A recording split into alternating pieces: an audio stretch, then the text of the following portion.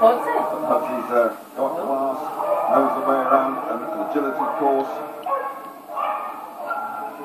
Always barks, always shows off, actually getting well involved as well.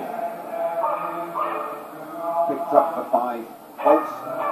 No more the way that's on the moment there. These seconds are always precious.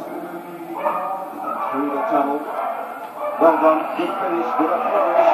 35.3. A deserved tunnel, pops up into Ashley's arms. Dolly, 6-year-old border collie from Warrington in Cheshire.